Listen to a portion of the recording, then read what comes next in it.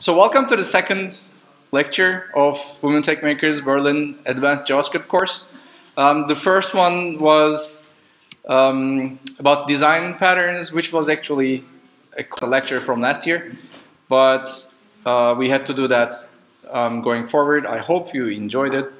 We'll continue with authentication and middleware in Node.js, and then we're going to talk about making use of multiple APIs, connecting multiple data sources in a backend application to make use of external sources and to make sure we can incorporate anything that's coming our way from the outside world to our application, whether it's accounts, whether it's third-party data, whether it's user data of another application.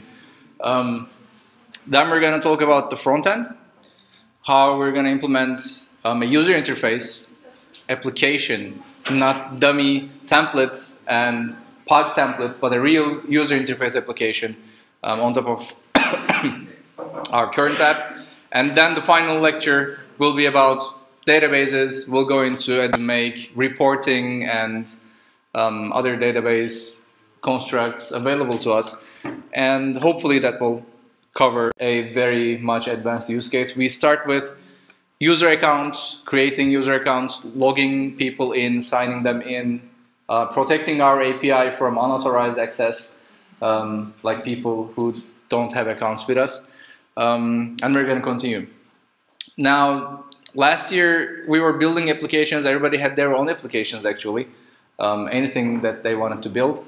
And you can continue building on top of that.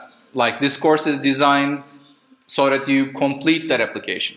You started something, it was working as if there were only one user in the system, like we didn't have user accounts and stuff, right? And sorry. And basically what you can do is you can continue building on top of your application the authentication layer, external data sources that you want to work with, etc. Or you can build something from scratch. Now I'm going to give you the last application that we made use of in the previous lectures, and that's kind of like a boilerplate. It has a certain API. It connects to MongoDB. It creates records. It can read records, etc. That also has all the infrastructure stuff built in, so testing, Docker. And even pushing it to the cloud and scaling on multiple machines, that's already built in to the boilerplate. And if you're new to the course, you can watch the classes from last year. Basically, the links are on the webpage. You can directly watch them on YouTube and basically get to the same level. Again, we cover API testing and deploy a continuous integration, continuous deployment pipeline, and everything basically is built into the code that we're starting with. And we will have homeworks again. The reason for why we did 1 week lectures, 1 week study groups is that you have enough time to do the homeworks, and in the study groups you can work on them. I will try to be at the study groups after this as much as possible to help you there as well. With your code challenges. So the idea is we take forward this class with real-world implementations in your own projects, and we build cool stuff together with this thing. And if you follow them, that would be really nice. Not for me, obviously for you. You won't learn unless you implement these things on your own. So I encourage you, I will share the recording of this class hopefully tomorrow. So you will have a lot of time to go over the steps and to implement it on your own. And I encourage you to implement the strategies that we'll talk about today in your own projects. You can start anything from scratch as well. If you're out of ideas, we can help. Let's make use of Slack. Please join our Slack group, Women TechMakers Berlin. All the instructors are there. I'm there, 7/24. Anytime you ask a question, we make sure we help you and find the right answer. So again, this thing is designed to help you work. This thing is designed to get you started, get you productive, and in order to get the most benefit out of it, you should start right away. Not only during the class, but afterwards implementing on your own and learning on your own. All right, if you have any questions at any time, if I'm going too fast, just raise your hand, tell me, and I will try in a little bit more detail. There is a variance in the class between people's individual experiences. I'll try to make sure I cover the most ground as possible, as simple as possible, with explaining the concepts. But feel free to raise your hands to ask questions. There are no silly questions, there are no dumb questions. It's all fine. Everybody has to have a path in their software career, and we're here to help you, basically. So feel free if you have any questions at all. We have 3 co-instructors today. One is Chris, yeah, there. And we have Miri and Ömür. So again, you can raise your hands and call them.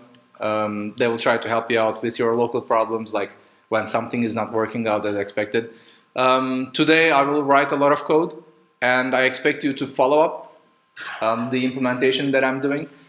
It's good if you can do. It's okay if it's too fast. You can just watch it here, try to learn as much as you can, because I will share the recording anyway, so you will have time to repeat it afterwards. And I'm looking forward to your applications that you're going to build. This is a real-life course that is supposed to teach you real application development. So hopefully we will achieve that together. And I have one trick question. Anybody who worked on the observer pattern after Thursday? 2, 3, more? Okay. That was the homework from last Thursday. Of course, these are just up to you. But you can share your findings in Slack with me, or you can make a GitHub repository of your achievements so far, of your trials, experiments, and everybody will learn from it. This is again a community, so the goal is we learn from. It's not like somebody takes some information and experience and hides it, but the overall goal is to share it. So I'm thinking about Node.js, but before we start, does anybody have any questions so far? It could be about anything. Feel free to ask. No? Okay. Did everybody clone the repository? Raise your hands if you did clone it. Okay. Did you? You just arrived. The repository is here. WTMBJSA. You can clone it. You can do whatever you want with it. Just get the source code. We'll be running this. Do we need the... Sorry? Do we need an invitation to join the Slack channel? I guess you need the link of an invitation. You just need to website. From the search on GitHub, you should find it. No, about the Slack, not about the Slack. So I guess you can help. Yeah. Yeah. All right. Who ran the application and can see something in the browser? Okay. Maybe we can start with that. So here's the URL. This is the web page, github.com/w/wtmbjsa. I grabbed the repository URL.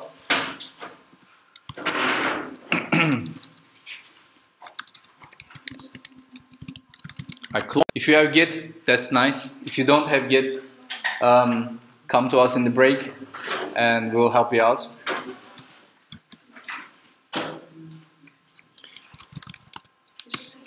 So one way to run it is by typing node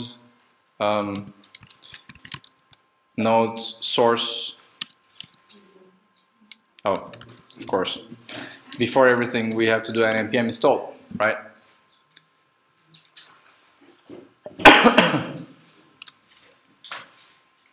So I cloned the repository, I entered the directory, I did an npm install. It takes some time, it will.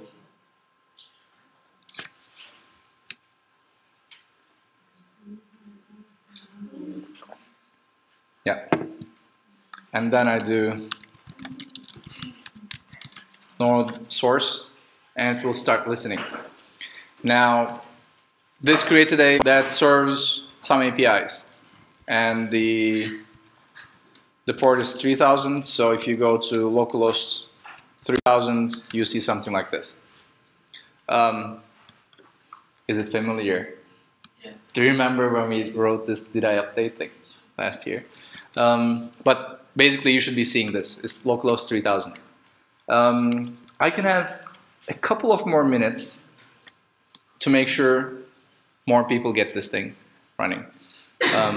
Raise your hands if you can't. And again, we have Chris free, for example.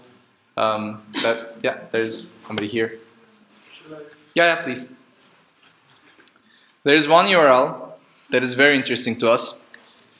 Localhost 3000/person/all gives us the records in our system in MongoDB. I have one record, you have none, so let me.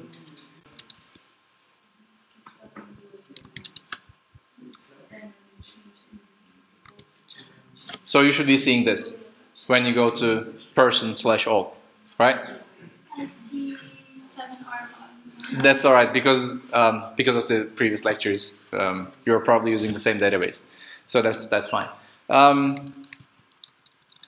We can have all the people as JSON in our system. Since we have none, we see an empty array here. It's localhost/person.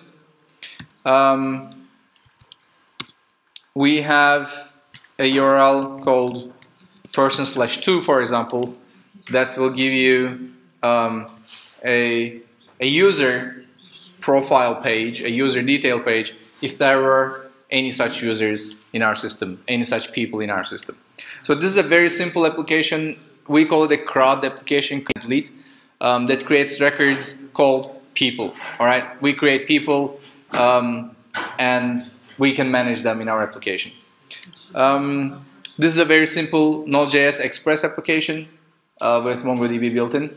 I will walk you over the code a little bit, but since it's a Node.js HTTP web server, let me show you how to create new records. So there's a library called Axios. Raise your hands if you know Axios as a library. That's good. A lot of front-end developers then.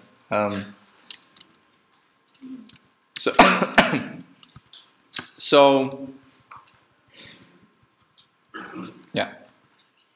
The syntax is this: axios.post/person. This makes a post request to the backend, which will create a new person record. All right, and we pass in an object as the second parameter. Give it a name and an age. All right, and then we log what the backend gives us. When you run it, the backend returns you a new JSON. So that has an age, no friends yet because there is no one else in the system, an ID and a name. So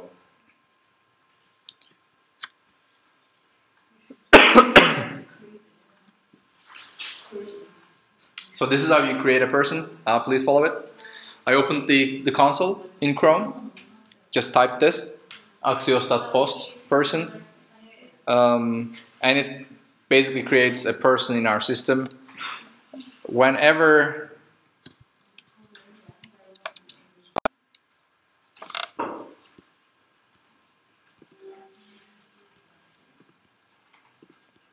so hopefully this will still work. Yeah. Now when I refresh, the web page is updated. It says, "Hello Diego, can you believe this thing is actually live?" And it gives us the JSON of what we just created. Raise your hands if you still can see this. If you did this, implemented this. That's great. Perfect. Again, let's get everybody up to speed. If you want, you can ask for help. I'm recording this, by the way, so you don't have to record it. I have the screen casting.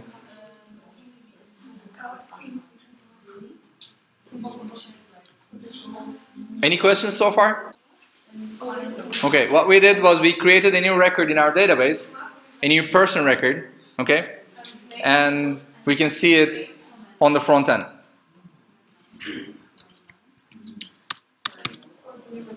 When you go to localhost 3000/person, that is the URL, it gives you the JSON for this user, for this person, not a user, this is a person.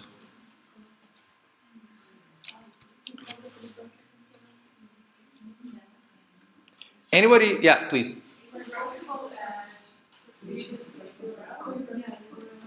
The URL is here.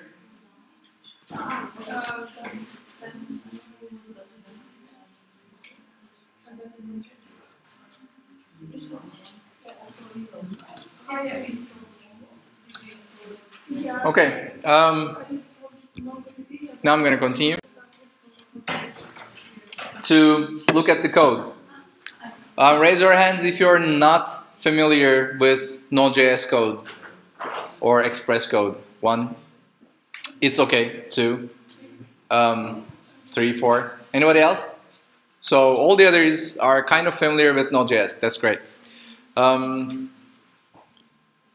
you have any familiarity with JavaScript? All right. Then I hope it won't be too convoluted for you. But the first thing that we note is we're making use of the Express library. If you want, you can read more about it, how to create new routes and parameters and URL parameters and query parameters and everything. We covered that in the previous lectures.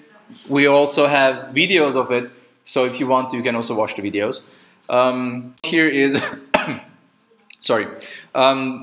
We say that for every request that comes to /person and onwards, so /person/all/person/1 or whatever, uses something called a person router. Okay, we define it here in routes/person.js, and it's very simple. You have a router instance and you define get requests and you give it the URLs. Now this uses person as a prefix. So everything you see here has a person before them. So it's the first one is person/, the second one is person/all, the third one is person/all JSON.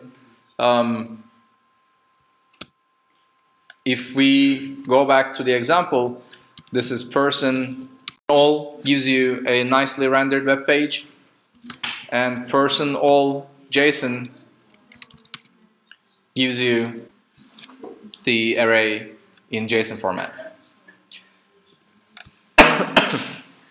If you are wondering how we created our person instance, this is the root handler for that. So whenever there's a post request to the /root, which means to /person, call person service, which is a backend model that we built before. It's a MongoDB model, Mongoose model, let's say. We're using a library called Mongoose. So we say person service.add, and we pass in the body that's coming through from the request. So if you remember, we were passing name and age as parameters to axios.post, and they are here in rec.data, passing it to the person service to add it to the database. It's very simple. We make use of async and await keywords here, so we don't have to deal with callbacks and stuff. So this looks a little bit neater in JavaScript. Anybody who is not familiar with async and await? 1, 2, 3, 4, 5. Okay. It's a better alternative for promises or for callbacks. We had a whole lecture dedicated to async programming, and again, it's on YouTube. You can watch it if you like. But we go over several asynchronous programming mechanisms. We start with callbacks, we simplify it with promises, and then we simplify it with async await. if you didn't use async await, this would be something like error person. So this would be a callback. This is the new ES6 syntax of creating. This is called the arrow function, if you don't know it. But you know, you would have this rest send here, and this would still work. But you know, when you chain many of these calls, you have a pyramid of callbacks. We call it the callback hell. And then we went to do this with promises. We removed this error from here, said this dot add returns a promise, so we can use then in that. And we said, okay, this is a promise. Now you can chain them one after the other. It's a little bit easier, but this is still convoluted. And the newest JavaScript standard has something called, again, async and await keywords. In the background, it converts your code to promises. So you can await any promise. If you are working with third-party use of promises, you can use async and await with them. You can await the resolution of a promise, and you will get the result automatically. One question could be, how can you catch errors here? Because previously in the callback, the first parameter was the error. With the promise, we had .then or .catch to catch for the errors. This is very simple. We just use the regular old try catch box. So, you know, you can catch the error and log it to the console as if you're writing synchronous code. So this is a little bit simpler to read because there is no indentation and there's no, you know, function calling like then or error or catch or whatever. So this is a little bit easier. Yeah, please. But you cannot do multiple requests at the same time, is Exactly. This is not a blocking call. It will not stall your application, which means your application is able to serve other clients and other requests, but it will block your current request. So until you fetch the record from the database, like the result of this add call, the next line will not be executed. So the new JavaScript engine basically waits between line 33 and 34 here. It just doesn't move on until we have the result of this person service.add. So which means you cannot do stuff in parallel. You cannot do multiple calls to the database or multiple calls to the to an external service in parallel. This is not a problem for this because we only have one single record. It's also another problem if you do, let's say, sequential reads. Like if you have to read one after the other one, you can. It's only a problem if you want to do multiple reads at the same time. And this we will face with this problem next week or in 2 weeks when we bridge multiple APIs because we will want to fetch multiple records in parallel and not wait for one another. And we'll talk more about that later. But this is how we create a new user, a new person. And how we delete it is also the same. You do router.delete, give it an ID. See, it has a colon here, which means this is a parameter. So we can read it through rec.params.id. So we get pieces of the URL dynamically in our code, and we can delete those records. So we have person service.delete. We don't return anything other than an OK statement and implement deletion. So let's try to delete Tiago, for example.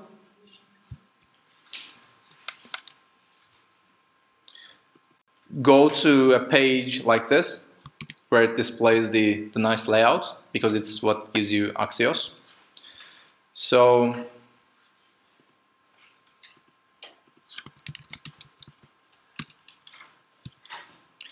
Tiago's ID is 3, so I'm gonna do axios.delete /person/3. and you'll see that gives me OK. It deleted it. And when I refresh person/all, I'll see that there's no one. So I successfully deleted Tiago.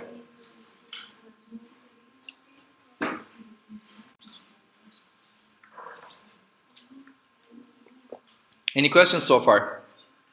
How is it that we have now access to the console available?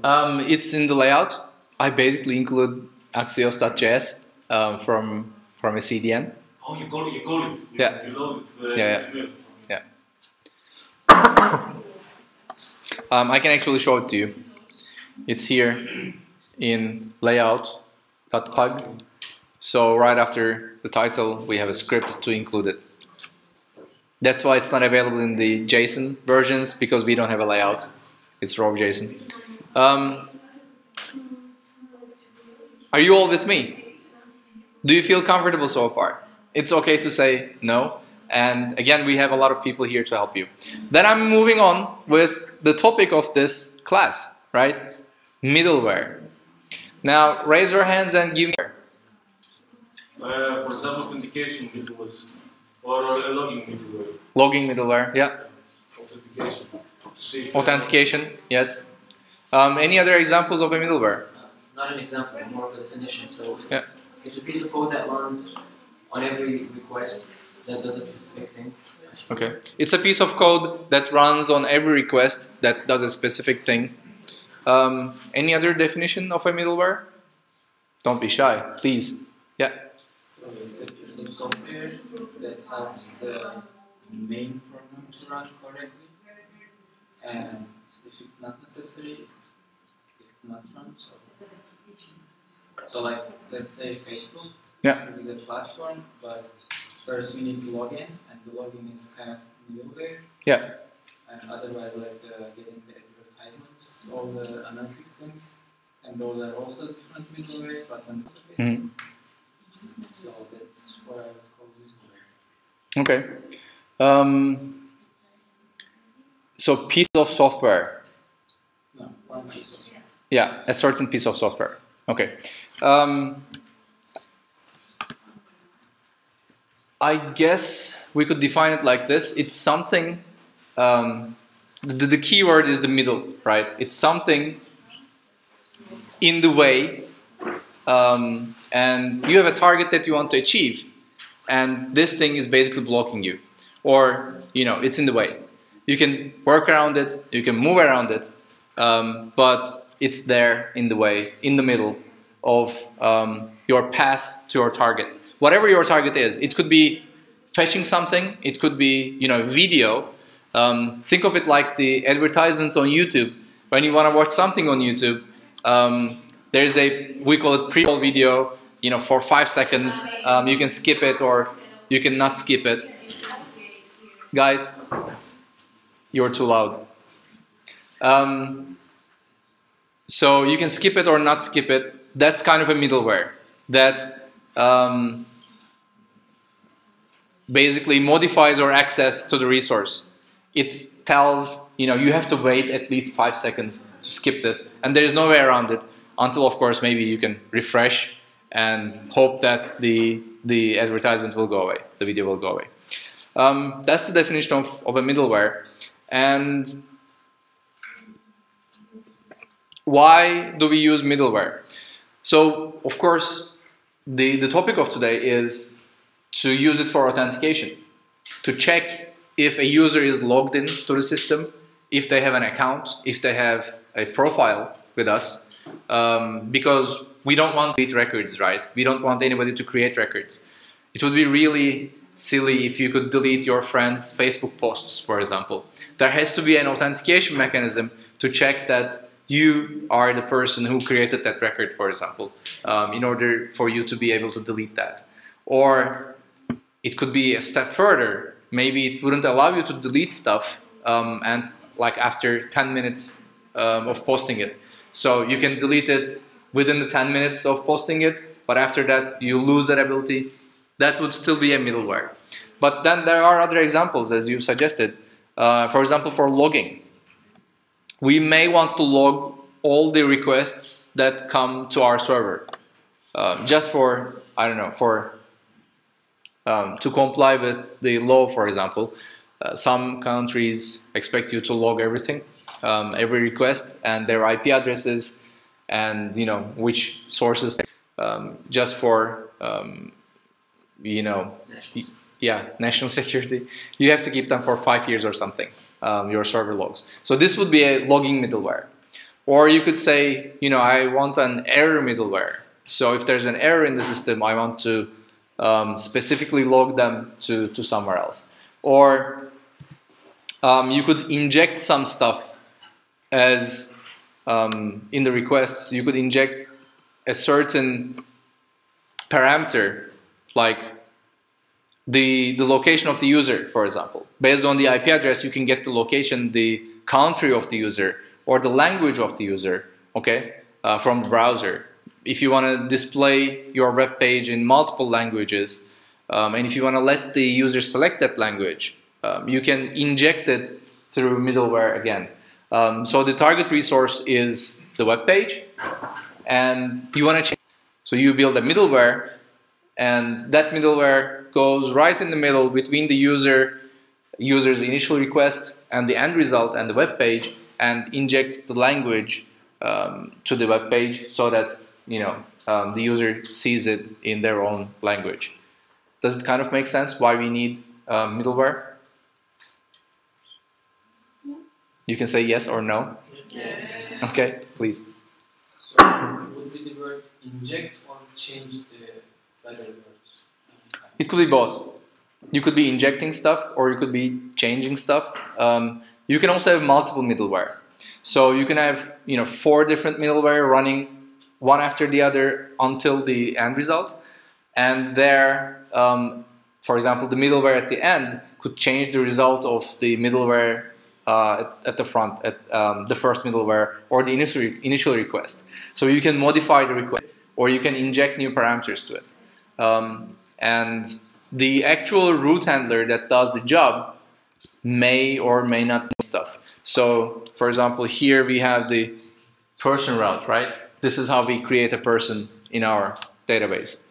We will now implement some middleware to mess with this record, and you will have a better understanding, better examples of how you can change the incoming request and why it's good, and you know how it's malicious and how it's a nightmare for your colleagues because they don't know which middleware are running. Any questions? Yeah. Does it make sense to do data validation in middlewares? Definitely. Okay. You can definitely do it. It makes more sense to do it than in route handlers. This thing should be only for business logic. Okay, so it shouldn't care what data it's. Yeah, you could say that. Or you could do it in the model, like the add function could also do its own validation. It depends on your application architecture, but data validation is a nice implementation or a use case of middleware. Any other questions? Not in the front end, we would do this. We wouldn't do the data validation in the front end. You can do that if you like. You know, if you don't want to hit the server to get the validation results, you can definitely implement it in the front end for quicker, you know, user experience, for a better user experience. And the idea is, since if you're running Node.js on the back end, you can have an abstracted data validation logic, so you can reuse the same code on the front end, the same modules on the front end, without rewriting validation logic. Because if you change something, you would have to update it in both places, both in the back end and in the front end. That's kind of not nice. It could be better, same validation logic everywhere by just including it. So that's also a commonly used technique. Any questions? Any other questions? All right, then I'm going to start writing code, and I expect you to follow up. Or if you like, we can also take a break. No? All right, let's first write the first example and then take a break. If you have questions, we'll answer them in the break. All right. So, as I already told you, I want to mess with creating a user. All right, let's first go back and create a user here. Right now, I don't have anybody. you know, I have this axios.post, Tiago, age 28. All right, I refresh it, I have the users there. Now I want to change this in a way that with the age. Think that this is used in heaven where everybody is 33 years old. So whenever creating a new user, whenever I create a new user, I want to set the age to 33 all the time without changing any logic in my root handler. So how can I do that? I can make use of a middleware. And let's first make a function for that. Fix age, for example. This function will get the same parameters as a root handler. So it's request, response, and something called next. And next is the important word here. Next is actually what gives you the ability to implement middleware and the ability to chain middleware. Because once you're done, you call next so that the next piece of code in the system is able to run on the request. So request, response, and next. Okay, this is a function. And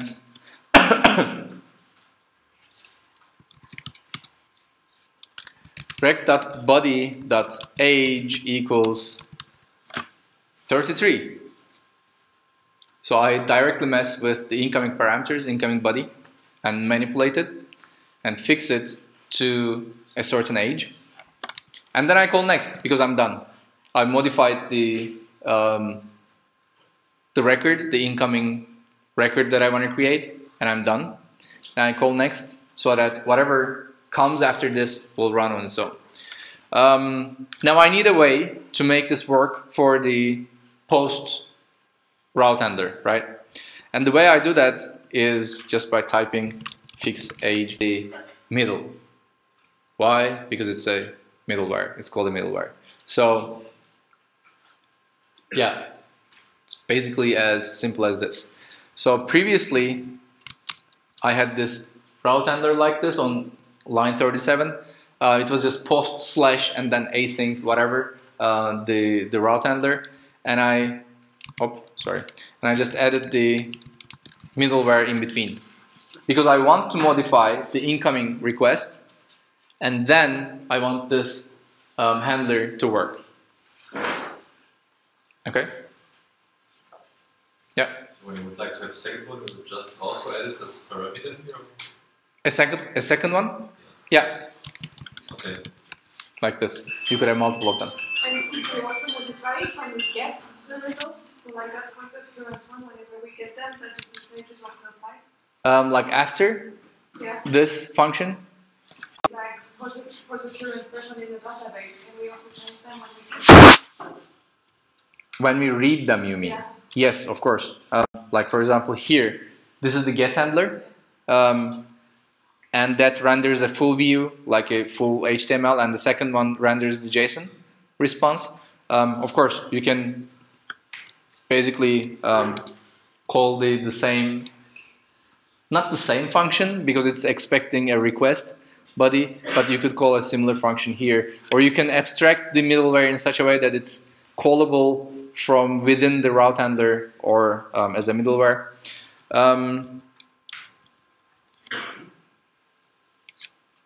But let me talk about this next here. What do you think this next does? Currently we don't make use of it, but it's there available as a parameter, please. No, I just want to say it moves on to the next function. Sorry? No. Yeah, please. Yeah, it moves on to the next function, right? Exactly. It moves on to the next function, but currently there is no next function. So how could we make use of this? We can delete it.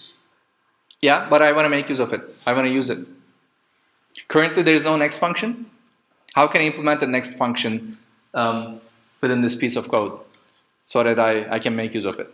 The next function as a parameter, the next. Like this. Maybe.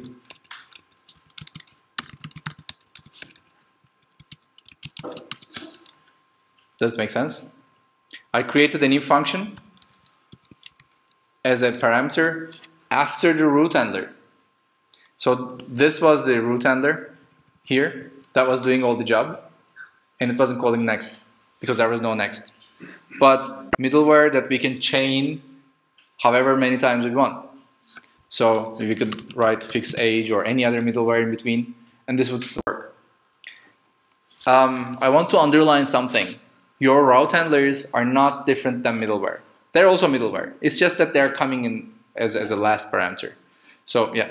Could you, instead of putting a new request res next type of function, just put fix age at the end, and then it just does that next? Here? Yeah. Yes, but this would fail. Well, because it's using the request, right?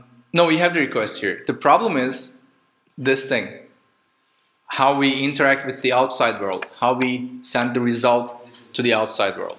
Rest.sendPerson is what sends the JSON to the outside world. If you remove this, it will be okay, better, but still now the user wouldn't get any response. You need to put it here. If you do this, this also works. Now, I commented out the next in the middleware, and I'm directly sending the response in the middleware. Okay? This thing would also work. So, of course, I don't have fix age here. Yeah. So,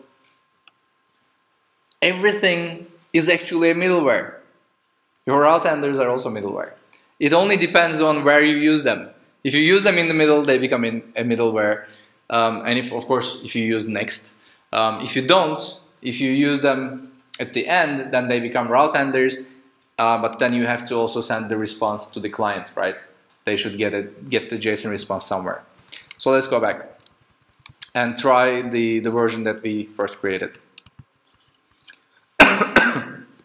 Okay, so we have the and we're creating a new user. We expect the age to equal to 33 all the time. Let's go back.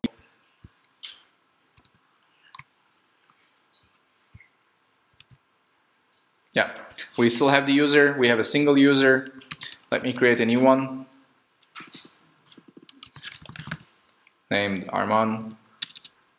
Well, 44, whatever. I'm not 44 years old. And I create it, and look at the response that you get. You get 33. When I refresh the page, you see that I'm recorded as 33. Because the middleware worked and the response, the request is changed. Now, can you see why this is painful for some developers? Usually you don't see this. Usually this is in another file, in another module that's somewhere else in the project among 100 others.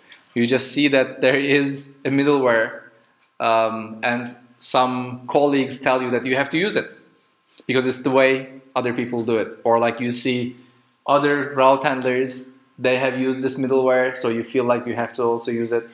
And then you have some sort of weird behavior in your code that you don't know. Well, this means you have to be very careful with how you write the middleware. This thing is not allowed. You don't change the incoming parameters. You don't mess with the body, you don't mess with the parameters like rec.params because it will have adverse effects on other people who actually write the business logic to work with that. That's why injection is a better idea, which means you can inject stuff like rec.version equals 3, rec.language equals DE, for example. You can inject stuff like this, and you can read that stuff here. You can do console log, let's say version rec.version. All right. You can pass stuff to the later stages by injecting them in your requests or in your responses. When you save it, and create a new record.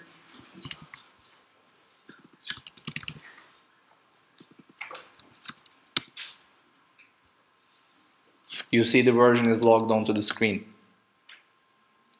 We passed this from our middleware. We injected a parameter to the request, right? Here's a real use case for why we use this thing. The language that comes from the browser is weird. It's sometimes like this, DE_DE in capital letters. Sometimes it's just DE, sometimes it's DE, okay? And of course, this is not easy to work with when you have multiple versions of the languages, or we even have this AT_DE from Austria. They still speak German. And as far as we care, we just care about the language, not where they come from. So we use, for example, a middleware to format the locale and to find the language. So if it includes anywhere in capital DE, we make sure it passes as _DE, and if not, we just use EN. We use the default version, for example. So it's a very good use of middleware to look at the input data, to format it a little bit, and to present to the next handlers something that's more concrete that they can work with. But yeah, this is mostly how we use middleware. Now, do you want to give a break? I can continue until the morning. I don't have any problems with speaking. If you want a break, raise your hand. 2, 3. The other want to continue. That's perfect. All right. Yeah, you can take a break of 10 minutes. The other people who want to stay here, we can continue. I promise we won't lose any ground. If you want to leave and take a break, that's fine. But looks like most of the people want to continue, so I'm just gonna continue with stuff that you can catch on later. So any other questions so far? No questions? It's all clear? Okay. So you need help. Okay. All right. Any other questions about middleware? Why we use it? In the last year, I'm sure we had the knowledge to do something like this already, but we didn't do it in this way. It's just that I can't exactly remember what way we would have used before getting introduced to this topic. What are the other options? Options? Instead of using middleware, what are the other options to kind of There are none. manipulate? That's all we have. Yeah. But I feel like I would have known how to change the data and to something else already before. Maybe like a new function. And then, But then you have to call it inside the handler, yeah. like this, for example. So of course we could do that, create a new function and call it. But this is another way of doing it. And actually the next step is in showing why this is more powerful than you currently think. Yeah. And if we don't have the right version, does it just keep it or does it crash now? Currently nothing happens because we're just logging it, but you could do stuff like this. If rec.version is smaller than 3, return rest.send 401, which is the HTTP code for not authorized. Do we have to do this like here or can we do it directly in the console? Do it here, but this is the place where we inject it, so it wouldn't make much sense because we are injecting it at that point in time. Like if we would do it here, we wouldn't. Let's do it like this. So we have this fix age and then check age. Okay. Check age would do stuff like that. And if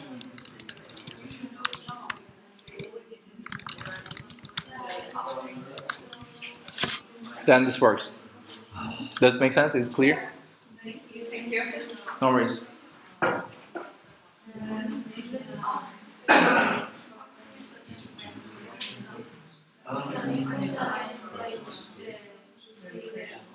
There is some pizza. You guys are hungry? Oh, pizza, yeah. There's Please definitely go and eat. there's not much lots this time. But yeah, first come, first served. Sorry, we'll try to have more next time. Sorry about this. You should also do it.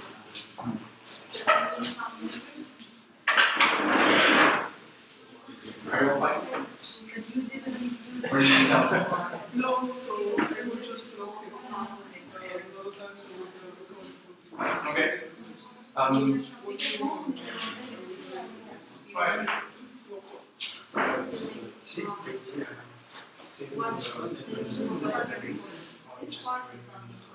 It's in the database, yes. So the person service actually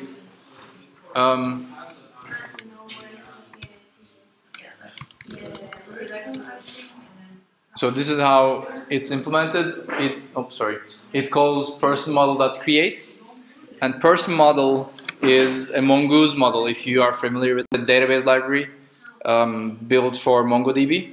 So it's called an ODM, much like an ORM, object relational mapping.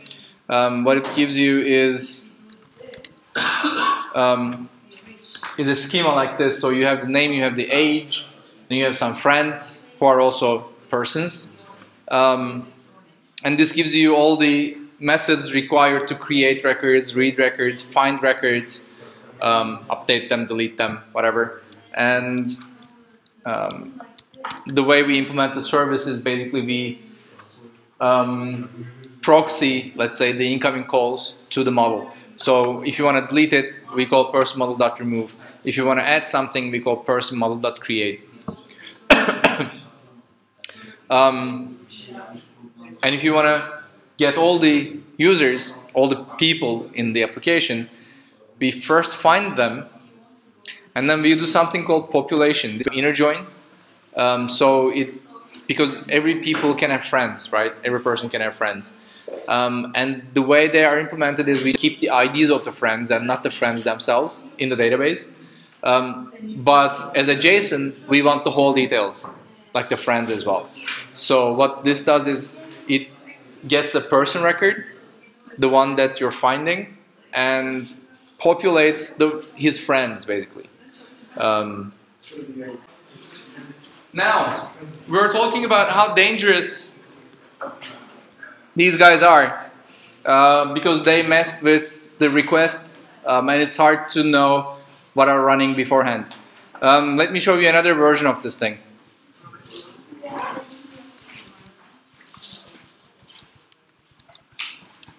So, okay.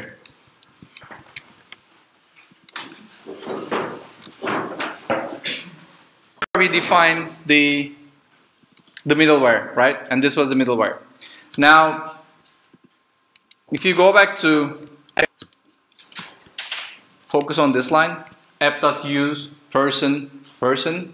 If you remember, this meant for every URL starting from person, use this router, right? Now, what you can do is you can inject middleware in every part of the project, in every path, and it's actually encouraged to do so for several reasons. For example, what we can do is we can write app.get, okay, /*, and have another function here.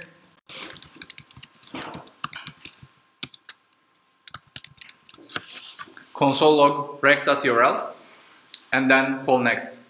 What does this do? Raise your hands and tell me what this does.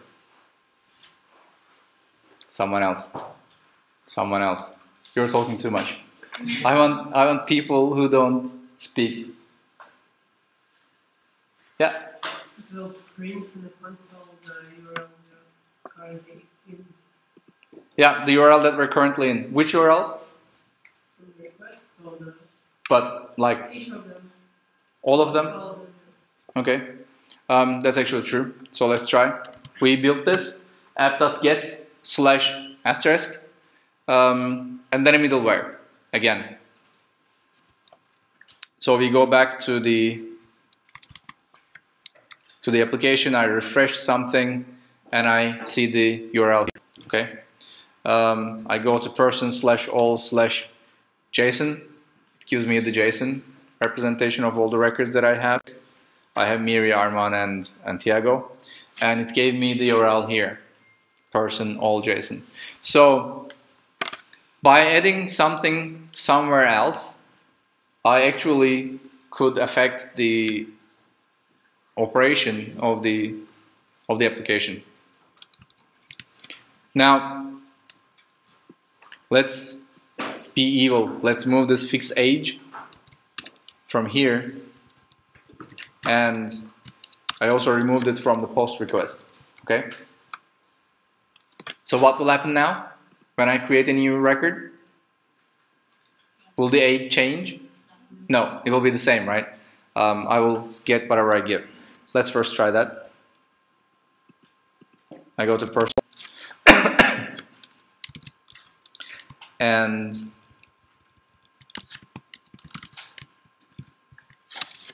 I create a new record called Ömer, and you already see that he got his correct age. Alright? Now, what am I gonna do next?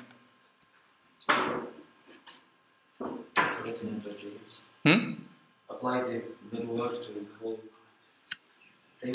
Yeah. What we can do here is we can say app.post, okay, /person.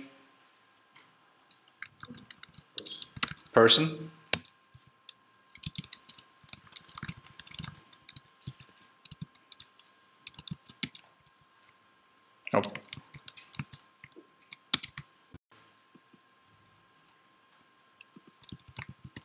And just copy here.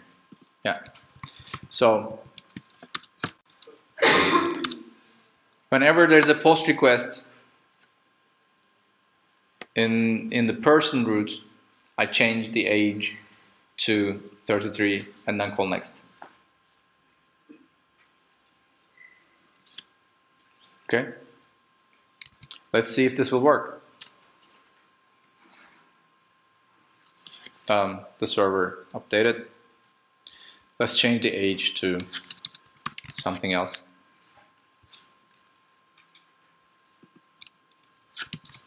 Let's create Chris. Is that how I write your name? Yeah. How old are you? Perfect. 28. Alright. Yeah, you see he's 48, and when you refresh it, you get the record as 48. Now, did I update the person route at all? No, this thing doesn't know what happened. But I was able to inject a middleware in a in a different part of the stack, in a different part of the application, and it still ran. This is really really harsh. Yeah. So in this function, next, we call in the second line next. Yeah. But how does the function know where the next is going to be? If we already use a video, it already done. So I guess the next is calling the function which is in the person class. Person route, yeah. Here. So when we create a when we create a router like this, we are registering route. This call here, app.post, is registering a route handler for posting to /person. Doing the same thing. Here, the person router, router.post means, and we had the prefix of person here. Whenever there's a post request to person / register this handler. Now, this comes as the second handler. The first handler is this one. And how does it work? Because we use this line next, like f.use person, and we give it the router as the second one. That's why this runs first. I could take it here and put it here, okay? Which would mean the handler in the person router is the first one. Like this one is the first handler right now. And the second handler is my middleware. This thing won't work because we are already ending, already getting the creating the person, getting it, and sending it back to the browser. There is no next here. If we had a next here, then that thing would work. Sorry. Yeah. Silly question. The next function doesn't exist. You said we haven't written a next function, or have we? So currently there is a next function for this thing. Other. Because we registered the other handler as the second handler. Like, since the code executes line by line, it first executes this line, which calls this whole file, and we registered this as the first handler, and then we register this as the second handler, because this came afterwards, which made, okay, then if you call next in the previous one, it will come here. So there's this thing here, you can call it here. Which means there is no next here anymore. If you call this, there's, I mean, of course, the code won't crash just because you're calling next, but there are no handlers for that. So it doesn't make sense to call next here right now.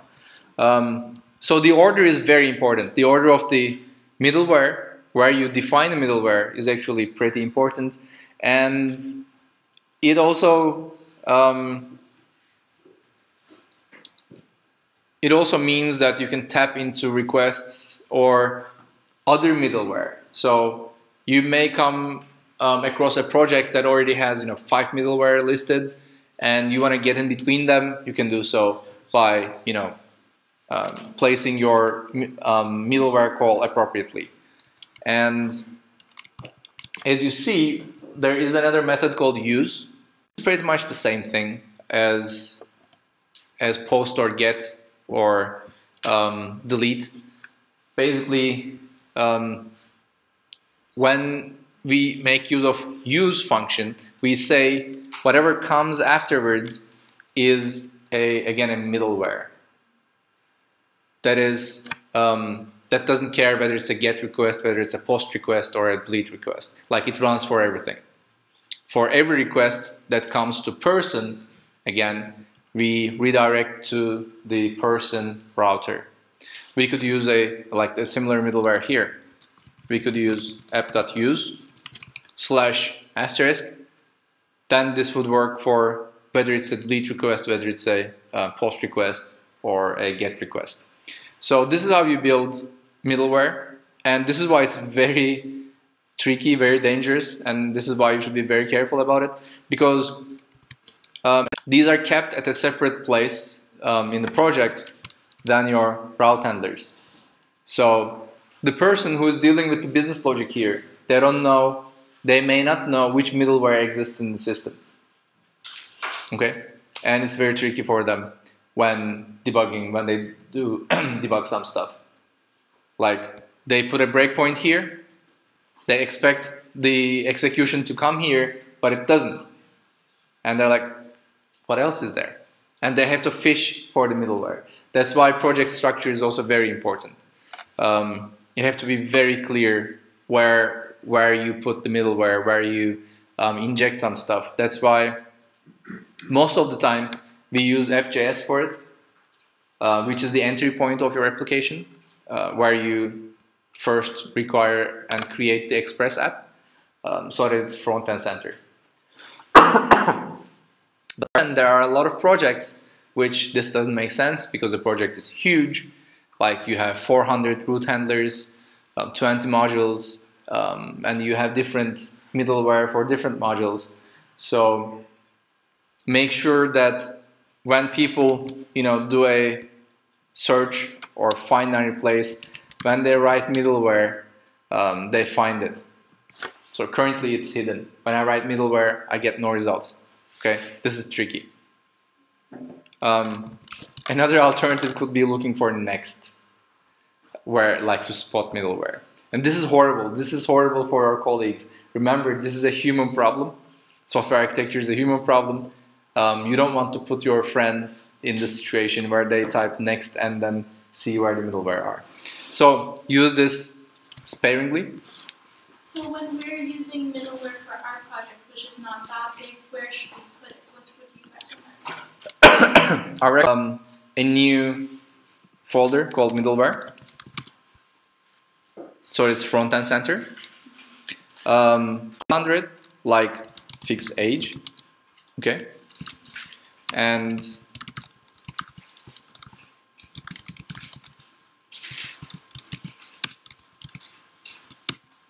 just export a module there, doing the same thing. I mean, rec.body.age equals 33, and then next. Then, what you do is you can require this whenever you want, wherever you want. You could require this in app.js.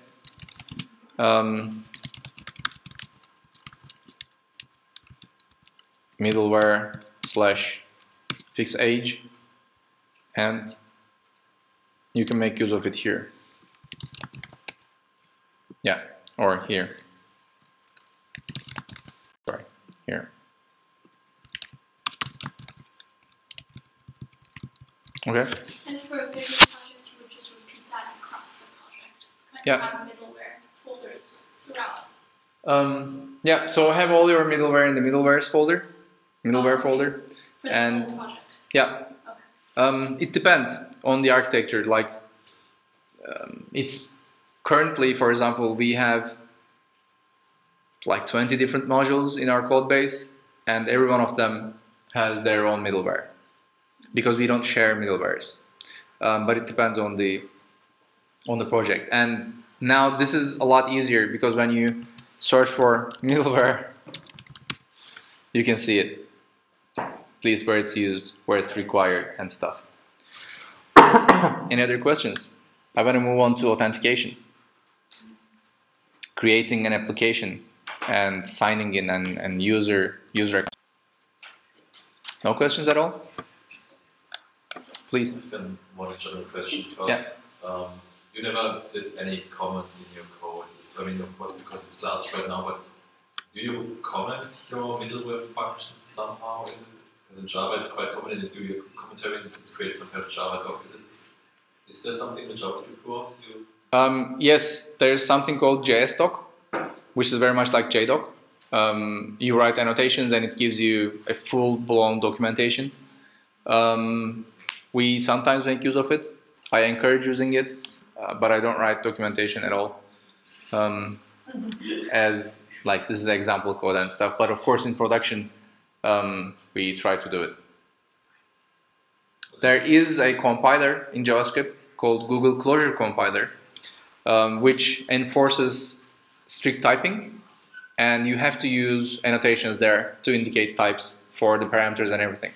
Okay. Which means you can instantly create documentation out of it, because it also expects you to write the names of the parameters and explanation of the parameters, which is a little bit more strict, but it's also better to use in an enterprise setting, for example.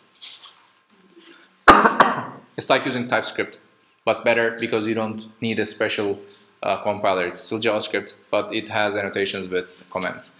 Any other questions? No? Okay. Yeah, please. Just to see the fixed age module again. The middleware? Yeah. Yeah, the one you just created. So it's just like this. Thanks. Yeah. Okay. Now the next question is we want to restrict access to our application.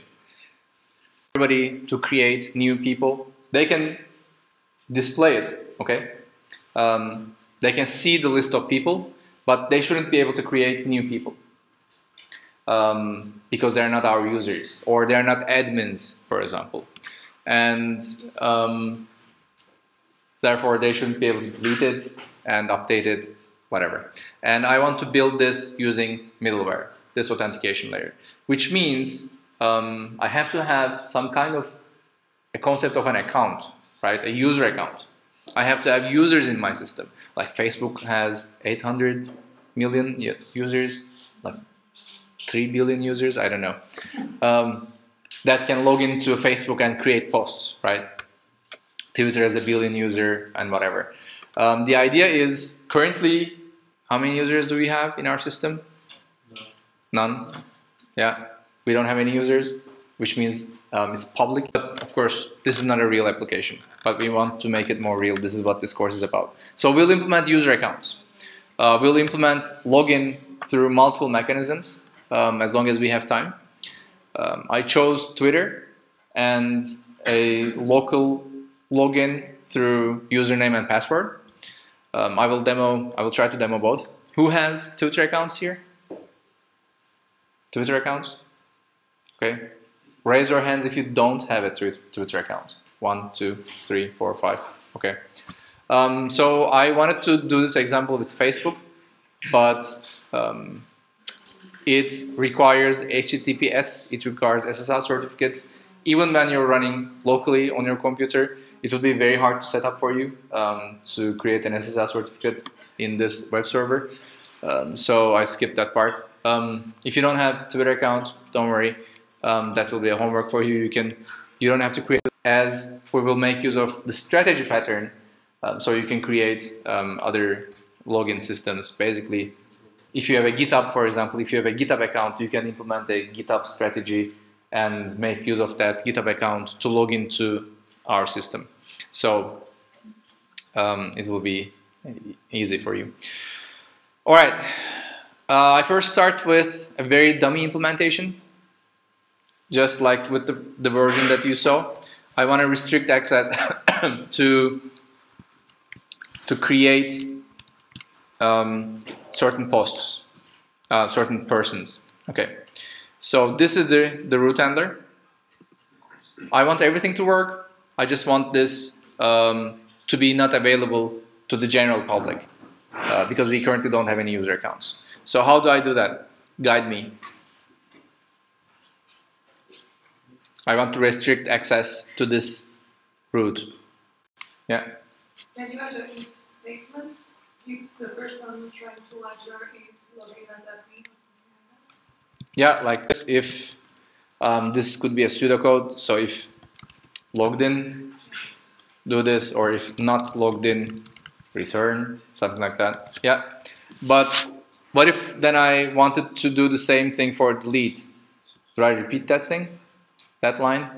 That's not very scalable, right? We were talking about design patterns and not repeating yourself last week. Yeah. We make some sort of blocking required mixing. Yeah. Yeah. We are the middleware, authentication.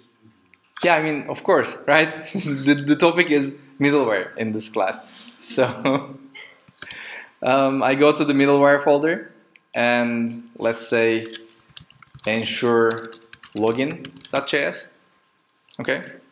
Currently we don't have any login, so I block access for creating any records at all. This is a new module, just a new function. It's a very simple function. What do I type here? What does this function do? Again, the requirement is I block access without any conditions at all because I don't have user accounts right now. Can we return like 403? Huh? Return 403. I mean, return 403, 401 could be. How do you return stuff to the user? What? Yeah. Rest.send 401. Are we going to get any data from the user like login? Currently, we don't have it. So the current requirement is we block access. Whenever somebody makes use of this middleware, we completely block access. So where does next come into play? Hmm? Sorry? If you don't call it, then it won't continue to the Yeah. next function. So should I call it? No. I leave out next because I want this to be the last in the pipeline in the chain of middleware. So, okay, I save this. Go back to the route handler. Now what do I do here? I first need to require it, right?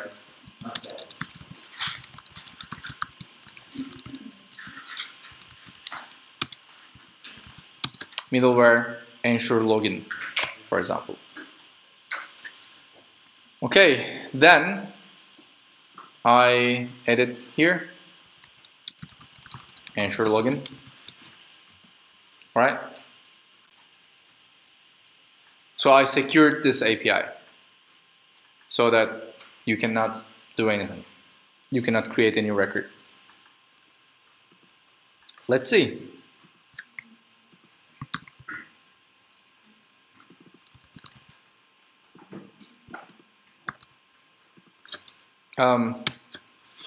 Okay, I tried to create a new user, a new person, sorry, and I got 401. It didn't allow me to do so. And if I refresh it, this was the list of people that I created before. If I refresh it, you will see there are no new records. So I was blocked access. Can I delete a user now? Yeah. Yeah. So let's try to delete Chris because he's not here. So /8. Okay. Yeah. It says okay, and I refresh. He's gone. So I was able to delete a person, but I'm not able to create a new person, right? So this is very interesting. Which means like in order to make sure people can't delete stuff, I have to edit here as well. Now I go back to the browser. If I try to delete Ömür, I'm not able to do that because he's here. And if I refresh it, he's still here. This brings me to my next point. You have to be very careful when you implement middleware. You may have a module that has handlers. You may want to have middleware to affect some of them, but not all of them. So this is very tricky. You have to make sure you put them in the right root handlers, which means you have to make sure you don't forget them. Most of the time you'll see there are 100 root handlers in a file. It will be a mess and you'll always miss some important APIs that you have to secure, like a bank that I don't want to name when they missed authentication information for money transactions. So basically if you knew the IBAN number, you could withdraw any amount of money because it was just a post request. There were no authentication for it. Just to ensure login, both things can happen to like deleting and code. Sorry, what was the question? The question is like you put the ID ensure login. Yeah. Just with so I created the same file, so ensure login. Mm-hmm. And now delete is also just gravity ensure login. Yeah. Delete is also making use of ensure login. If you have, like, for instance, 15 router post or router delete, can make them globally using this one, or do you have to add them manually? So there are ways to do that, and I'm gonna talk about one of them.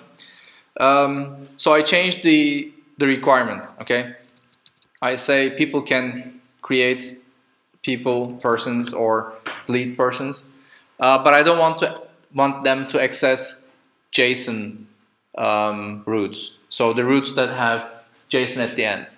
So there is a pattern that you see here. You can get person/all/JSON, or you can get person /id/JSON, right?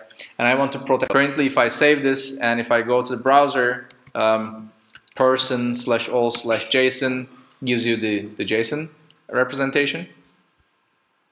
And I want to ensure login for the JSON routes. What I do is I say router.get /*/JSON, and then I say ensure login. This protects all the routes that have JSON at the end. Does it make sense? I use the wildcard. And this also accepts regular expressions, so you could make use of regular expressions of anything, of any kind here. But it also accepts simple wildcards like this. So this protects all JSON at the end. Again, I didn't have to change my actual root handlers. They are unaware of this protection. This is like an addition on top of middleware. Most of the time, when you're implementing middleware, you don't change the original source code that includes the business logic of deleting, of creating records. The idea is this comes, way after in terms of development time. 2 months after, 3 months after, whatever. You want to secure some stuff or change the behavior of some URLs. That's why it's called middleware. You do it in a non-invasive mode. So like this, just add a separate line. And now, if I do person/all/JSON, I get unauthorized. I cannot get the JSON version of the people, but I can still get the HTML version because this is /person/all. It doesn't end in JSON, the URL. You go to the JSON version, you cannot see them. When you fetch the detailed page of Miri, for example, you can do that. You see the HTML version because the URL is localhost 3000/person/6. When you type JSON at the end, you see you are unauthorized. You cannot operate here because I blocked access. So this is one way of doing it, and there are several other ways of making sure you could say this works only on post requests. You could look at the incoming request to see if it has certain parameters in the body or stuff, and you could selectively block access to some resources. For example, you could do, just follow this, but you could do stuff like if rec params greater than 10, return rest.send 401. So if you're looking for users with ID of more than 10, you cannot get them. You could do stuff like this. Or after this, we'll have user accounts, so you'll have access to the users here. You could look at the user profile to see, for example, if they have a certain membership, or if they have if their age is above 18, for example, to show some content to them. So there are many different ways of using middleware. And now we're going to move on to something with the application. The first thing I want to do is a local setup. I will make use of some libraries. So I want you to go to the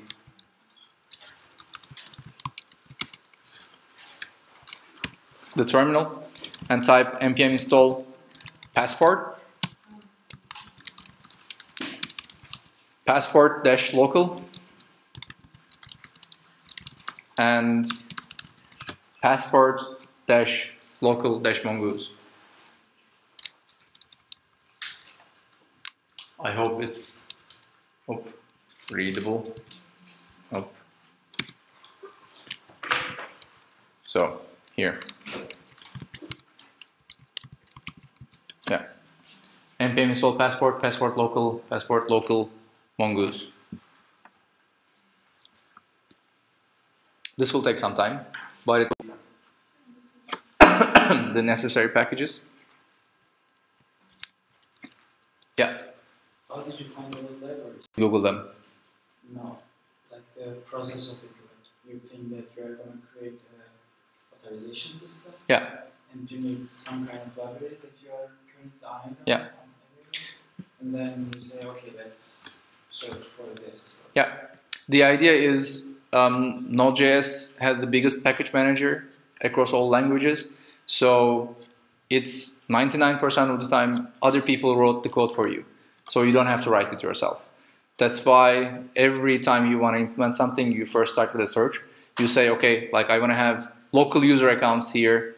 I'm using MongoDB and I'm using Mongoose specifically. Is there something for this? So you search, Mongoose user accounts, Express, and Passport. So I knew that there was some library called Passport that supports multiple strategies for login, but I didn't know it had a specific library for Mongoose, for example. I looked specifically for Passport MongoDB, and one of the first links was this Passport local Mongoose, which is infinitely easy to make use of. Because implementing secure password handling, registration, etc. is really hard, and you don't have to deal with, encryption. How do you keep them in the database in an encrypted state, etc. So most of the stuff basically starts with looking for an existing library that already does what you want. Make sense? So the next dependency is something called express session. npm install, of course. Who can tell me what sessions are? Someone else? Someone else? You all explained a lot today. Again, hello, anybody in the back? Yeah? Yeah, so first as a user, I authenticate and establish the session, and then during the session, my information about me is stored. Yeah. And then once I try to access the resources, I get the authorization to access each of those resources. Yeah. And this happens with Perfect. So when you log into a web page, you create a session which stores your user information, like your user ID, for example, and gives you a cookie in your browser. So all the web pages that make use of cookies for this reason. They track you, basically, or you have an account with them. And if you delete your cookies on Facebook, you're logged out. There's no other way for Facebook to know that you're logged into their web page. Of course there are, but let's say they're not. And the idea is when you log in, you create a session, you have to store it somewhere. It could be the cookie, it could be in the memory of the backend application, it could be in a database. Most of the time people use Redis, for example, or Memcache to store user sessions because they are very fast in storing billions of small objects. And the idea is we generate something called a session ID. So every session is unique, and we give that session ID back to the user. Now when that user makes use of that session ID, whenever they come to us with that session ID, we know who they are. We just trust that the session ID is unique. We trust that the user can keep it as a secret. That's why these phishing attacks, they try to steal your cookies, they try to steal your session IDs, because there is no other application or token or password, whatever, once you're logged into a web page. There's just a session ID. If you lose the session ID, then everybody can imitate you, and they can, the web page wouldn't know. So keeping the session IDs secure is very important. It's already done by the browsers, so we don't have to care about that. But we have to care about the session. We have to keep the session somewhere. We have to decode the session from the browser, from the incoming request. Because with every request that you make to a web page, you send that session information, you send that cookie information. Whenever you make any request to Facebook, you send your Facebook session ID to Facebook. That's the only way for them to identify that you are you, basically. So Express Session is a library that enables sessions for your backend applications so that people can create and keep sessions. Passport is basically a library that gives you authentication. It uses the strategy pattern. See how they're useful. I don't have to repeat what a strategy pattern is because hopefully you already know how it works. But Passport is by itself is a very small library. It has some functions to authenticate you, to log you in to the web page, and then it makes use of 500 different strategies, from GitHub to Google+, to custom strategies, to local, to Mongoose, to Twitter, to Facebook, anything that you can imagine. Anything that gives you ability to log in, Passport has a strategy for that. Which means with very small changes, by including little pieces of code in your backend application, you can incorporate multiple login. So it's very simple to do Facebook, Twitter, and Google+ login, plus email and password login in your application. And that's what we're going to see today.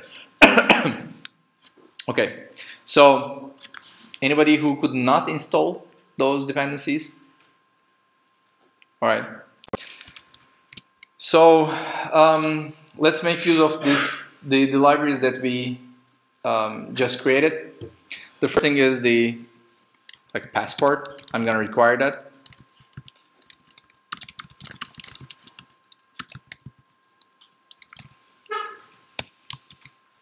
Const passport, require passport. I also installed the local Mongoose setup, so it's called local strategy. Cookie parser already exists. Both parts are Yeah, Express. they already exist. What is this thing? Passport.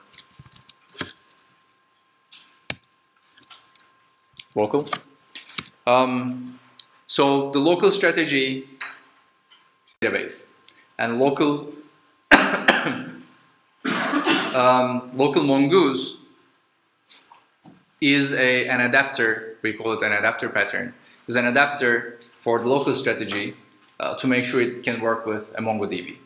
Because local strategy can work with any database. It doesn't care about what database you use. It just means there is no third-party application that's authenticating you, but you're only authenticating over the local strategy. And then we have the session, of course. Require express session. Actually, I think I should be installing these as well. Because I had deleted them, I guess. All right, so the next part is a little bit convoluted. So you can just follow me, and I'm just copying what I see here because it's almost impossible to keep these in mind. Part about setting these up, you have to look into the readmes of all the libraries to learn how you can make use of them. But the thing is, we make use of the session that Express created for us. What this does is this saves the user session in the cookie as a session ID and reads the cookie, the session ID from the cookie, and learns what kind of information there is within the session, so that we can talk to the browser. So you need to pass in a certain secret. This is like a password. So the cookies are encrypted. It's not like raw session IDs. We're not sharing real user information in the cookie. It's encrypted, and this key has to be kept really secret. Like you should be as simple as WTM Berlin. Don't write the name of your application because that's predictable. It should be a random letter, like 32 random letter or something. And we use this to make sure we encrypt what the user sees. And there are unfortunately 2 additional parameters that you have to pass in this version, which make no sense at all. Like they could definitely use defaults, but they require you to pass in resave and save uninitialized to this thing. So what did we use the use method for?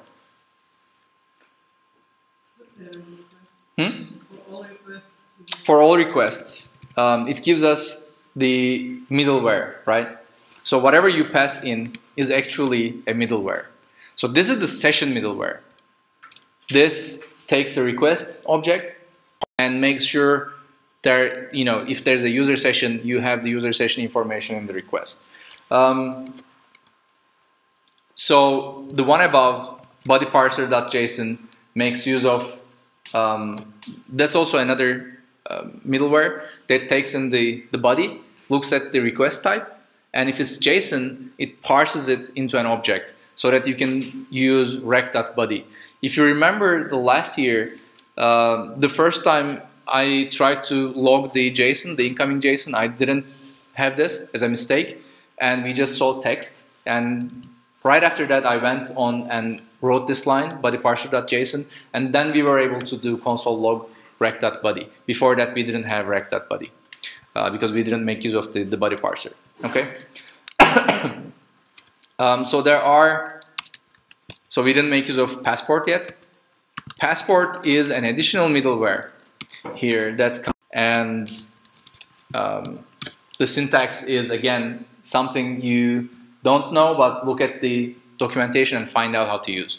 It's app.use passport.initialize. Apparently, passport.initialize returns a middleware so that you can make use of passport sessions. So, you can make use of passport functionality, and the next one is passport.session. Because a user session could be implemented in anything. Passport is just but one library which implements user sessions. So we have the addition of passport session on top of the regular sessions. Welcome. On top of the regular sessions of our application. All right, this is enough code that we wrote here. Now we're going to proceed with creating. For that, I will go back to the model section, the models that we have. We currently have a person model. You can create persons in our database, right? But we don't have users, we don't have accounts. So I'm going to create an account model so that I can store login information. I can register users, their username and passwords. I will call it user model, all right? In the model directory, I have something called user model. And it's very simple. We can actually copy stuff over from the person model, like if you look at it. Sorry, yeah. Is it kind of best practice to write the name of the model as person model because it's already in the models folder? Like you mean the suffix dash model? Yes. Yeah, because we could have person router, and when I search for person, I actually would like to see which file I'm talking to. So it's kind of not a best practice, but a convention. People write what that person file is doing. Is the model, is the service, or is it a route handler? And there's a mistake there. So this could be person router, for example, or should be person router if we wanted to keep consistency. Any other questions so far? Okay, so the user model. I start with requiring Mongoose because Mongoose is our ODM, object data mapper, which is something like an object relational mapper, which gives you, objects over the database records, and you can create and read stuff. So const user, we can actually take example of it. User schema equals mongoose.schema. And normally here I would need to write the fields that I would want in a user account, like the username, the password, and whatever, right? I won't do that because I'm using a library for it. The library will do that for me. I don't need to repeat myself. I can actually have an empty schema, and the library will make sure that it has usernames and passwords and all the functionality. So I don't need to pass in any fields. But I'm passing in a second parameter called strict, and I do strict false, okay? Which means I can pass in any value, because I'm going to implement Twitter login. All right, Twitter has a profile on its own. Like when you log in with Twitter, Twitter gives you the username, their tweets, their profile, their birthday, all the information that Twitter stored about you. And I want to keep them, which means I don't know which fields I'm expecting, because I'm going to get different fields from Facebook, for example. I want to keep all of them. So I make my models non-strict, strict false, so that I can keep any number of fields in my database records. Okay, I now include the passport. So let's close these guys. Passport local mongoose, the library that I required. Yeah. Is the reason you're not using auto increment because it's getting all this information is getting filled in? Yeah. I could definitely use auto increment here, as I did in the person model, but I don't need it because I expect the username to be unique anyway. I required some unique identifier there, 1, 2, 3, 4. I don't need it here. Like the person ID that we created had to be unique. That's why we implemented the auto incrementer. Yes. We don't need an ID there. All right, so how do I make use of this passport local mongoose? Is I do user schema plugin passport local mongoose. So of course, all the software that we write, they support plugins, right? So that you can extend their functionality beyond what they already give you. And this extends to MongoDB and Mongoose as well. In your schemas, you can make use of multiple plugins, and plugins really ease your life. Now, by just using this line 6, we have automatic registration, user registration. By just calling a function, we can register users, which encrypts the passwords and stores. We have login, we have is logged in, and we have several other methods that we can make use of under the user, and we don't have to write them. So this is just perfect. And the last line is just we export the module. Export mongoose.model user, and we say user schema. Okay. Yeah, please. Is there a reason why you would type the first character of user schema capital? Yes, because this is a class. So we're defining a class actually. It's not an instance, and classes, again by convention, have capital letters.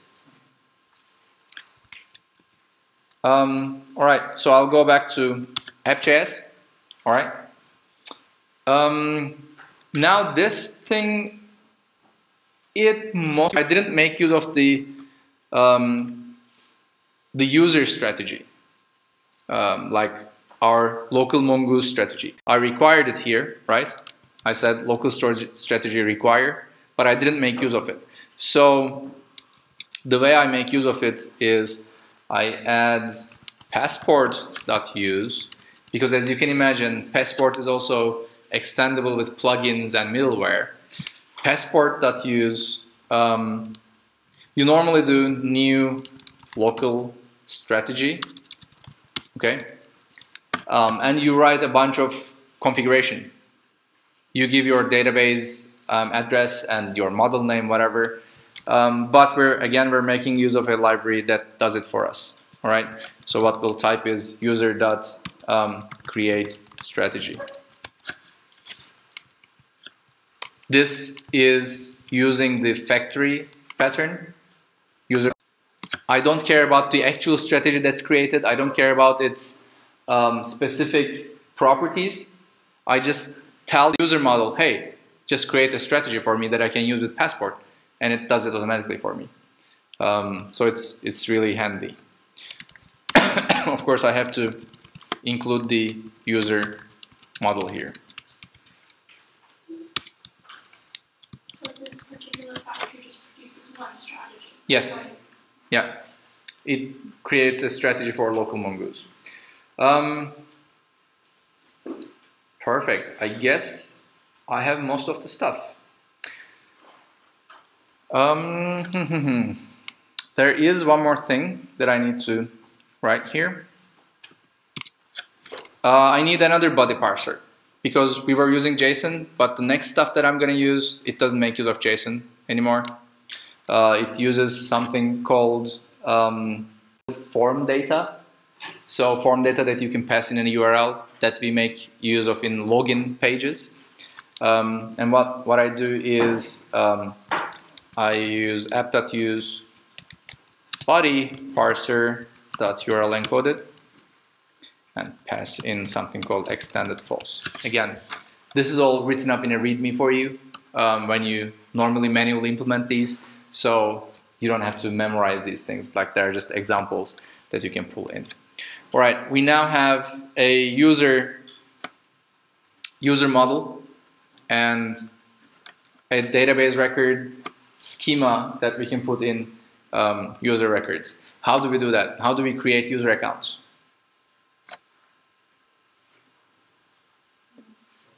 We don't right now. So we need separate routes for that. I'm gonna go to the routes folder, auth.js, which will help me implement login and registration functionality. I start by requiring express. Okay, and it's the same thing we did in the other router. We get the express router. If you look at it, this is also a factory. I'm not calling new here.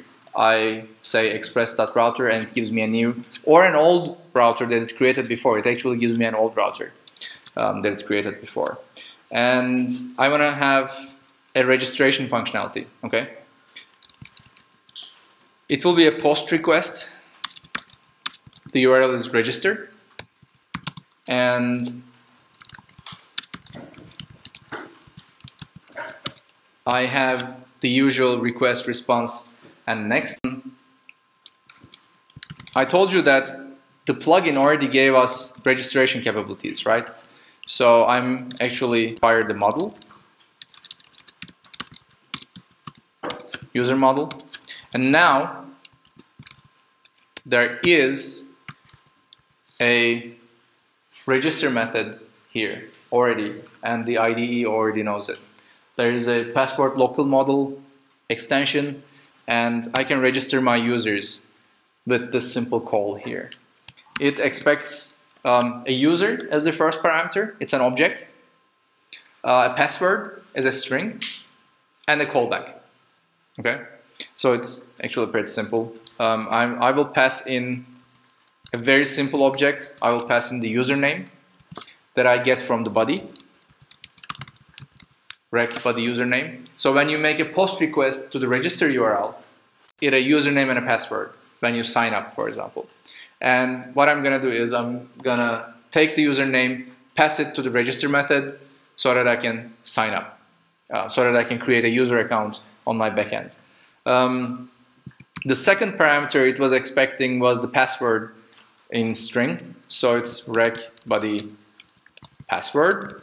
I imagine that I will receive the username and password as two fields in the body, in the Axios call. And the third parameter is the callback.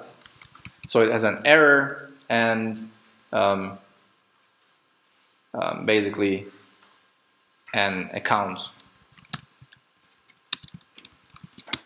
But I don't need to do anything with that. I'll just say res send, okay. Or to be more fun, maybe let's send the account to the user. Never do this in real life. The created account to the user, because it includes secrets, of course. So let's try this. I don't know if this is gonna work, but let's try if we can register ourselves to the system. Okay. First of all, is it running? Okay, that's a good sign. The server up. Let's go to any page that includes Axios. Axios post auth.register, username test, password test. If I do this, I spotted the first bug. Will this work? Raise your hands and tell me if this will work when I type this. Yeah? The URL is incorrect. We have only registered without password. Yeah, the URL is not correct. But the reason that it's not correct is... No, we removed that. Oh, we removed it? But the reason that's not correct is we created this root handler, but we didn't assign it or make use of it anywhere. So we have the /auth in the beginning, right? As a prefix. But I never defined that prefix. So if you remember, this is how we define the prefix for person. So in app.js, I should actually make use of something like this. App use /auth, and it should go to the auth router. How do I get the auth router? Let's see where the person router is. Oh, it's here. So I just copy this line. Right, auth and require routes /auth. So I make use of this thing. Now this has a slight chance of working. Okay. But at least this is a very low-hanging fruit, and we fixed that bug. I required the auth router, and I made sure that I'm using it as a router for every URL that starts with /auth. Okay? Now let's see if this thing will work. I seriously have no idea. Are you done? I'm moving on. You're not done, but we're running out of time. So, okay, this crashed. Router use requires a middleware function, but got an object because we didn't export it. Module exports router. I go back to auth.js, I export the router, and at least it's working again. So let's run this. Whoa, it worked. So we could create accounts. Amazing. So as you see, I was returning the account that I created. So it has a hash, a very long random text, and a salt, again a very long random text. If you want to look for how these things work, you can definitely do it. How passwords can be kept secret. But at this point in time, I lost the password. I don't know what the password is anymore. I know the exact mechanism, the exact equation to calculate the same hash. So given any text, I can calculate the hash. And it will be only equal to this hash if the password that I enter is test again. So I entered test as the password here. If I enter anything else, the hash will be different. So I will know that the password is wrong. If the user enters, I can actually calculate this hash again. Question? Scroll up a little. Yeah, here. Yeah. So does this mean that we can't reverse engineer the password? Exactly. We can't. Unless we have access to the database and the source code.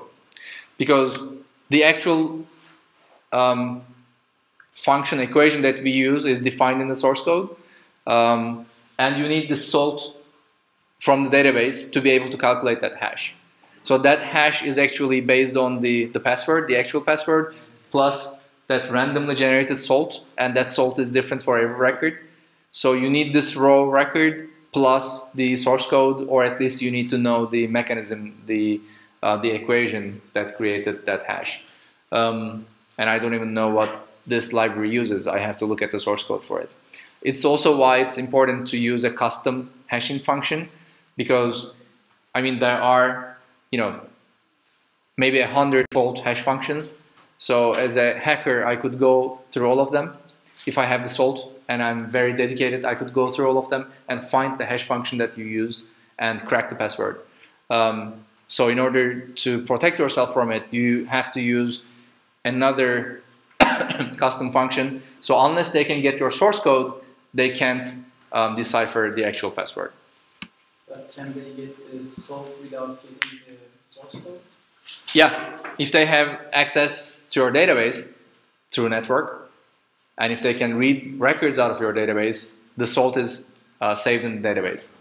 That's why you shouldn't also return the created account object to the user. The user also shouldn't know these. This is basically very, very sensitive data. You can only return the username and stuff and the email to the user, but not the hash and not the salt or the password. And again, we don't keep the password here. This is like nobody can crack this unless they know these values. Question? No? One? Why do we put console log twice here? Sorry? Why is the first console log and why finally has a catch? The catch is to catch any exceptions, if there are any errors, so that I can log it to the console as well. And console log is to just to give you this. Otherwise, it won't print anything to the screen. Okay, so I didn't have to write any logic at all. I just made use of one single line, and it gave me this registration, and it was the user schema plugin passport local mongoose. Okay, I can create user records. Now let's see how I can log in. Okay, we are officially out of time. It's 9:30, but normally previously we went until 10. So I'm gonna continue like for 20 minutes until they kick us out. If you wanna see how the login is built in, just watch me. There was a question. So should we call next? So I'm not trying to Here? No, this is the end result. I create the account, you're done. Because you were meant to sign up. if someone wants to plug a middleware. If there were a middleware here, they could call next. What? Okay. No, you can't. I can't? No, but I will bring it tomorrow to you. Okay, then I have to decide. Okay, so logging in and how it actually works. So logging in is a little bit more convoluted, and it's therefore built by Passport. Passport has a mechanism to log you in. Again, I don't have to build stuff for that. Login is another post request, okay, to, let's say, local. So if you make a post request to auth/local, we want to log you in. And the way I do it is by using another middleware, this time from Passport. Passport dot authenticate. Let me include Passport here.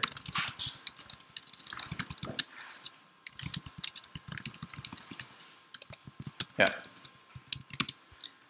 Passport dot authenticate, and the first one is the name of the strategy. So I need to use the local strategy because that's what I built. Or if you implemented Twitter, you could do Twitter here or Facebook here or anything that you want. Local strategy. Now actually this is enough. This is enough to log you in, but I want to give it some options, and the first one is the success redirect. Why? Because I want to redirect the user after they log in, right? I want to redirect them to a new web page and tell them that they are logged in. And the second one is the failure redirect. Why? Because if they can't log in, I want to redirect them to another page again for them to log in again. And the URL is auth/login, okay? Which should give us a web page to be able to display a login form. So the idea is web page as a pub template, as you saw the JSONs, the list pages, but it will give me a form, a login form, where I can enter my username and password, and I can click login, and I will be logged in. Okay? So how do I build that? I go to the views folder, and I create a new pug file, login.pug, and basically I will have a form here. The first thing I do is I extend the layout as every other pug file. Again, you will remember this from last year. The newcomers, you should have watched the sections, the lectures. And we have a content log. I have a form, okay? The URL is out/local, because this will this is where it will post the username and the password to log in. And the method of the form is post. Yes, thank you. Okay. Let's have a username label, an input called username. Whatever you type here will be the username in the body. Another label called password. Okay.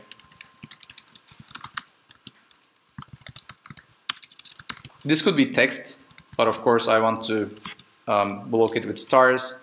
So I do input type password and a button, input type submit, login. So this is all it needs to create a new login form. And again, I'm moving forward a little bit. I will go to auth/login, and here is the form already. Username, password, and the login button. Okay? So it will be test, but currently it won't work because I forgot to do something. Huh? You didn't export to memory. No, it's actually a very different, very subtle thing. You remember that I was talking about sessions, right? And I said that there's something called a session ID. How do you get the user information from the session ID? There has to be a mechanism for the backend. All user account from the database and put it in the session. All we have is the session ID. We don't even know who it belongs to. We have to get that user, right? This is called deserialization. Deserialization is the act of getting the user data out of the database given a session ID. Then what is serialization? Serialization is basically making sure that there is a user ID that defines the user in the database. So when you serialize the user, you have a user object already at hand, and you define, oh, this is the ID. This is how I serialize my user. And when you deserialize it, you are given that the same ID, and you have to find the record from the database and fill the backend with that actual user implementation. Despite all of these words, it's actually pretty simple. We JS, and here I type passport, serialize user, okay? And again, the user model, the plugin that I used there gives me this serialization capability. I do passport.deserialize user, and I do user.deserialize user. So what I did was I bridged two different libraries. Passport was a different library. The plugin that I use for the user model is a different library, local passport local mongoose. What I did was I bridged them together. This is kind of called the bridge pattern, the bridge design pattern, and you can read more about that. I brought them together. I said, hey, passport, if you want to serialize the user, make sure that you can function of the user model. Okay?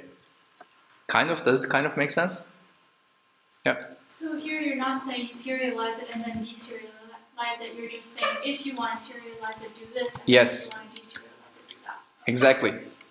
And if you remember, the order of the middleware are important, and I guess I should put this serialization logic first, because when I call passport session or passport initialized, it already knows how to deserialize the user, right? If you remember the order of the middleware, it's important where you put them. So this thing is still running. That's good. Let's see if we will be able to log in. Yay! Okay, we logged in. Perfect. Now, the final thing, and we're actually right on time, actually. The final thing is, I want to prove you that we display the username here in this file. So, hello, I should display the username. I go to, so this is the home page. Yeah, this is the home page because I redirected to the home page after the success. Okay, so it's basically here, index.pug, hello, did I update? I want to have a variable called username here. Hello, blah, blah, did I update? And how I affect this is I go to the app.js. This thing is served here.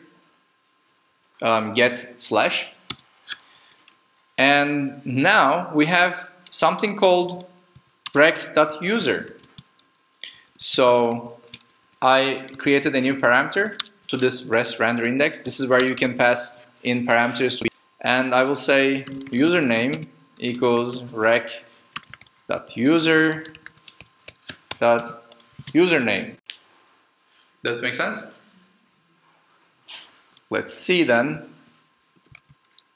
Oh, when I refresh, I get cannot read property, username of undefined. Why can that be the case? No, because I'm not logged in. I restarted the application and the sessions are gone. The sessions are currently kept in memory. So whenever you restart the application, the sessions are gone, which means you need to log in again. Auth, login. Test. Yeah, see? You now see the username. And whenever you refresh it, you'll get this username. So, because the session is still in the memory. Okay, one last thing. Let's make sure the error doesn't happen again. Like, whenever there's no session, let me restart the application. That means I'm not logged in anymore. I see this error, right? I don't want to show the screen to people who are not authenticated, who are not logged into the system. Okay? I want to hide this page. I do that by doing what? Huh? Creating a middleware. Yes, exactly. So we had this ensure login middleware here, right? Can you make it redirect to login? Yes. If there are no users, if rec.user is empty, you can do res.redirect auth login. I redirect directly to the login. If there are any users, then I move on. Okay? Is it simple? Right? Now there's a better, and it's called is authenticated. That's a method that you can use that comes with Passport that works with all the strategies. If the request is authenticated, if the request is not authenticated, go to login. If the request is authenticated, just go on, call next. Make sense? Yeah. Now let's use this in our app.js. It will be here, ensure login.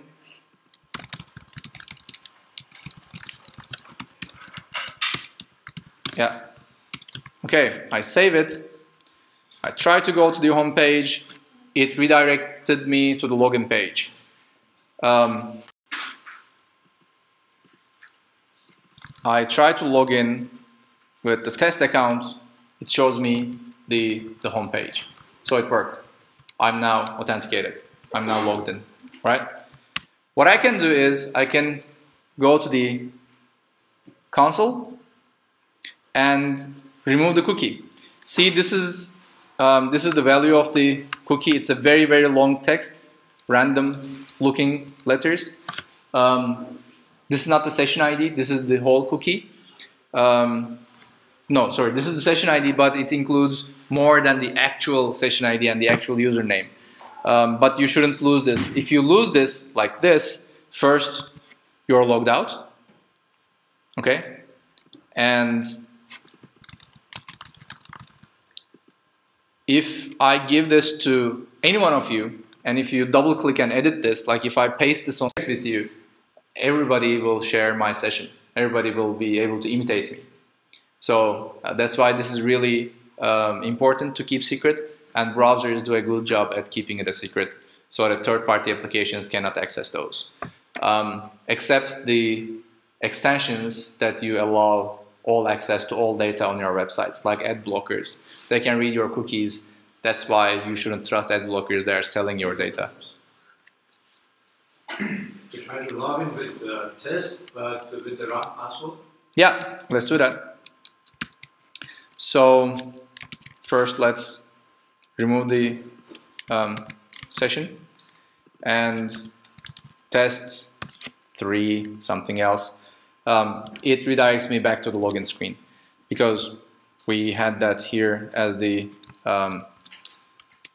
failure redirect here. Try to do this like this. Let's see if it will redirect to Facebook or google.com. Yeah, when I cannot type the password correctly, it redirects to Google. So you should have, you know, another page that says, "Hey, sorry, you typed the wrong password" and stuff. Yeah. Can I ask something about if we say again what is serializing the user? So serializing the user takes the username. Takes the username. So it's before. So this happens when the user submits his form. Okay. Yeah. Yes. So what happens? And deserializing the user, we put the username in a hashed encrypted way into the session, and the session ID is in the cookie. The cookie gives me the session ID. I go to my memory, find the user ID, and then that's how we had rec.user. Rec.user is the deserialized version of the user with the user ID in the session. Okay, so in every attempt, where we serialize the user, and we use this serialized user to compare it. We serialize the user only when you're creating the session.